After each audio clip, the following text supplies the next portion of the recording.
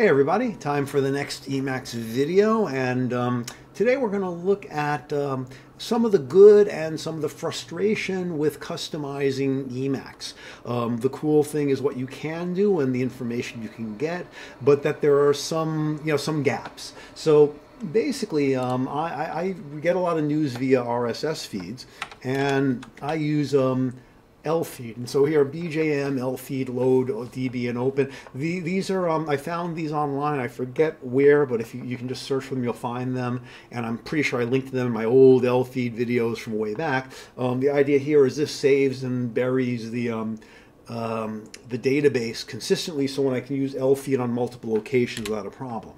And elfeed is really cool, and you can use elfeed by like you just be like, let's see, these earbuds, and I can just hit enter, and then I can see this, and then I can I can go to the next one.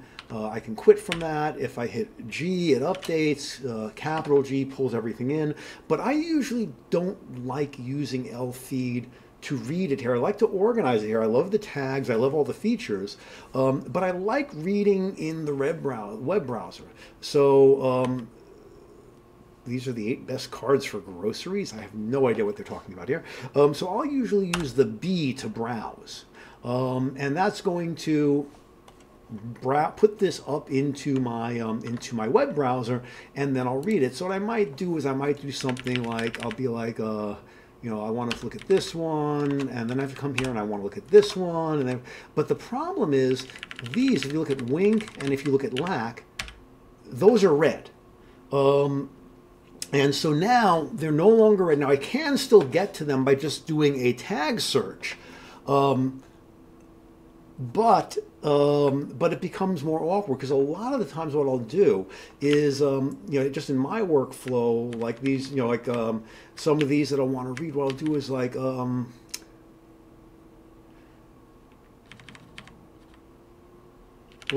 this one, movie popcorn, Vanishing New York. Jeremiah's Vanishing New York. What I'll like about this, what I'll do here is I'll want to read it in a browser, but I may not want to really fully read it now. So I end up hitting B, then I come back here, coming up, and then unmarking it, leaving it unread. And then I'll come over here, and I'll do this with a bunch of tabs, and I'll do this stupid dance where I'll be like, oh, and maybe Gary's one here, boom, and then come here, unread. Because if I don't, like if I go to this open source one, if I just do that, and if I take my time, eventually that one's going to go away. That open source one is going to disappear at some point because it is now marked as red. And I don't remember exactly where or why or the timings, or if I'll just do G to make it happen now. So that's not a great workflow. I find that to be problematic.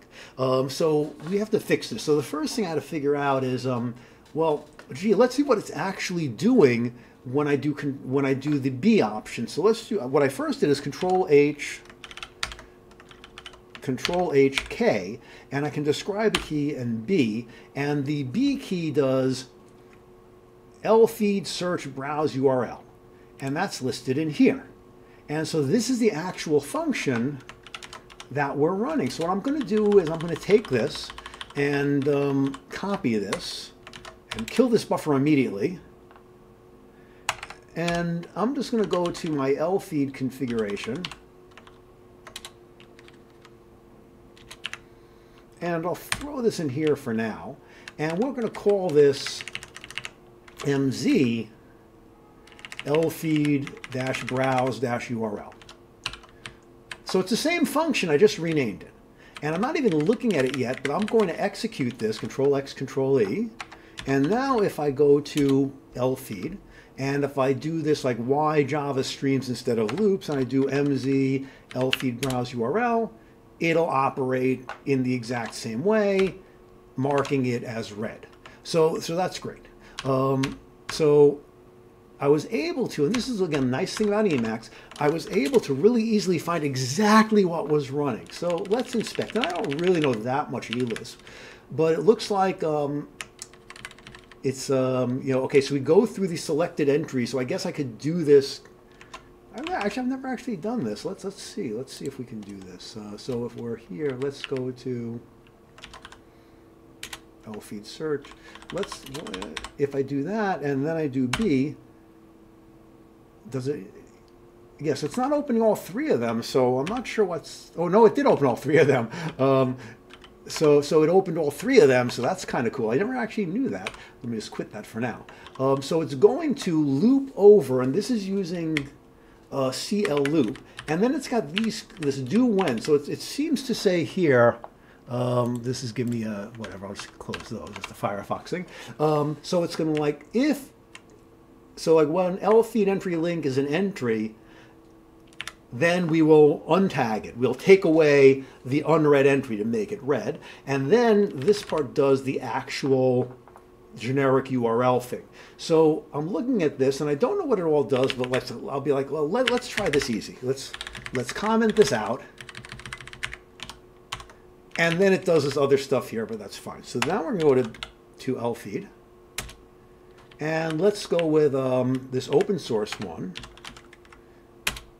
And okay, variable is void, it. So that didn't work. So clearly this it is something.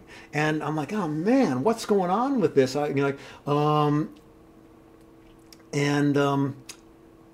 couldn't figure out what it actually, what this it referred to. So I'm like, well, you know, is it a global variable, control HV? No. Is it it's not a function. No, that's the function I'm in. You know, I could, you know, browse URL generic just takes it just takes a URL. So that's got to be a URL. So then like do. Okay, let's see. So now we're going into do, and so we have this, and you know, and I'm not going to read this through now, but you know, I also did the same for CL loop, but I didn't find it particularly helpful. But what I did find just by some stupid experimentation is, I think I did this, but if I didn't do this, it's okay. So then we'll go with build it and they will come. And that wasn't it. That didn't work. So what I ultimately ended up doing is replacing this it with elfeed entry link entry. And you know, and then let's go back to elfeed, and now let's go back to this one. And notice that it did not mark this as read, and it did go to the right place. So that actually worked pretty well. And the thing about this that was cool that I liked here, you know, is it didn't take a lot of work. You didn't have to know everything. Now, I do know that I could use, and I guess I could get rid of that. Let's test that. So notice I can just test this, and I'm just trying stuff, and it's a copy anyway, so who cares? So now let's do this again. MZL feed browse. Again, it doesn't mark it as read, and it does what I want. Great. So I could use like a let form to pull the result of elfeed entry link into something. You know, maybe I could find what that it refers to. I wasn't able to find it. That was the deficiency. I was able to, like, I did the control HF here, and I went into the loop, and I looked through this, and I couldn't find it. You know, and then I looked through the do thing, and I couldn't find it. So that's kind of, and let's just go into here and get the indentation back. So basically, I couldn't figure that out, what that it was. So if anyone out there has that, and I'll clean this up later, but the last thing I want to do is I should be able to rebind the B key to be MZ elfeed browse URL, and this hopefully will work. And so now if I go into here and if I type B, instead of running the browse URL that I'm used to, and I'm hitting G to refresh, now it's no longer marking it as red. So this is much more in tune with the way I like to work. So like I'll do, I want to look at this one. I want to look at this one. I want to look at this one. But it hasn't gotten rid of them yet. And then I can later on come in and use the R, and that's what I'll normally do, to mark things as red. Now, the only thing I don't like about this is I would like to be able to, when I browse the URL, spawn off the browse URL. Let's see if we can look at the browse URL function. I don't think it has anything in here. Additional args are passed to the browser function, so that doesn't really help.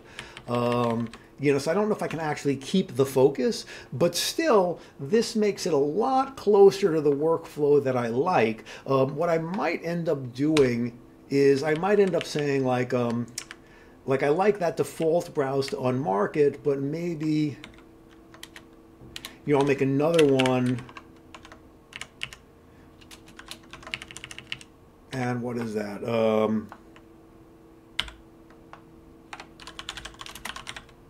Elfeed search browse URL, elfeed search browse URL. Run that. And now what we can do is if I use, let's see, B, and that doesn't mark it, but for this open source one, if I use capital B, is it not? And then the capital B and that one works appropriately. So again, I'm not really, I'm not strong on my eLisp, and I haven't used this loop macro like in God knows how long. I don't think I've ever used it in eLisp, and I don't remember anything about it from my Lisp days, this loop thing here, common Lisp loop or whatever. But it shows that you don't have to know that much. You can just dig into the source, copy it over, change the name, and you're good to go. All right, so that's it for today, and yeah, I hope you found this helpful and useful and interesting.